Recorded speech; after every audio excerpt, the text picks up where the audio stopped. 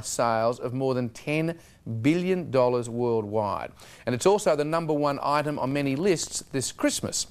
But some teachers and parents fear Pokemon has taken too strong a hold on children and family finances. More on this from Glenn Connolly.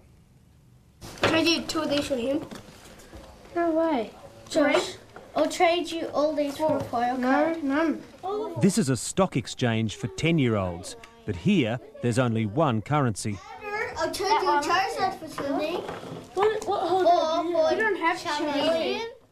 These kids are dealing in the cutthroat world of Pokemon, a concept toy with its own TV show, movie, Nintendo game and endless list of accessories. Oh, I forgot I've got Porygon, don't I? I've got Porygon in first place. After just 1 year in Australia, Pokemon has relegated Tamagotchi, Barbie and Teenage Mutant Ninja Turtles to the back of the cupboard. Well, we've sold close to 500,000 interactive games and over 2 million trading card games. In Australia, Mr. Pokemon is Gavin Bust, National Marketing Head of Nintendo.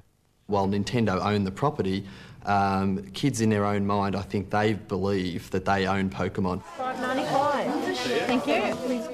With more than 30 million trading cards sold in Australia already, the card game has given children a billion-dollar business and language of their own. What's the most valuable card? Charizard. Charizard. Charizard. It's Oh, okay. And why is he the most expensive? He's really, really good. he's got the highest HP and he's 120. Yeah, he's got 120 HP. And What's HP? It's health. How much life? It's health. How much life? Yeah. Oh, okay. Do your parents understand the game? Not a clue. Pidgeotto. This guy? No, Pidgeotto's stronger than him. But by their own admission, this trading game has winners and losers. Do you trade every day?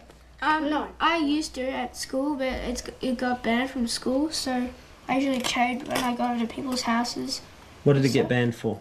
Because some people were playing in class and some older people were ripping off little people. Some trick tactics sometimes when the littlies didn't realise that the cards were worth something, and only later on would they realise what they'd given up.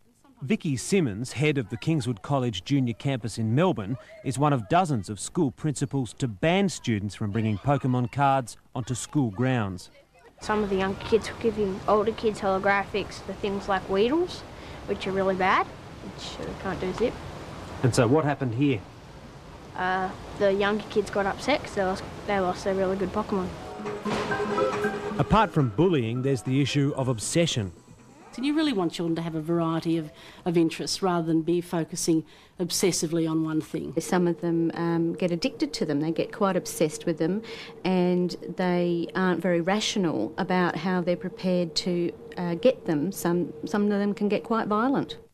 Media analyst Tony Jupe says following US fads isn't always healthy here. There have been reports of children stabbing each other over cards, of even a couple of deaths, which at the time can be attributed to arguments over whether cards were owned by one child or another. Another reason why they banned it at our school, because some people had real valuable cards and some people tried to swap them, but they said no. But when they went to the tuck shop, they used to go into the lockers and take their cards, well, most of them. But still. I think it was just a bit difficult with the young ones to control it. There is that bullying aspect to it, the standard tactics. There's been bullying with everything, every fad, every craze at school. I mean, we had just regular swap cards at my age. Well, Pokemon is highly desirable with kids, and I think as a result of that, kids go to extraordinary lengths to get their hands on it. I don't think it's anything new. I think we've seen it with marbles and yo-yos and different fads before, and I think we've even seen it with Nike shoes. Please let me through. I want to steal a Pokemon and I've got it. From 7:30 in the morning when the daily Pokemon TV show airs to the after-school wheeling and dealing of card trading, Pokemon has a stranglehold on the hearts and minds of Aussie children and the wallets of their parents.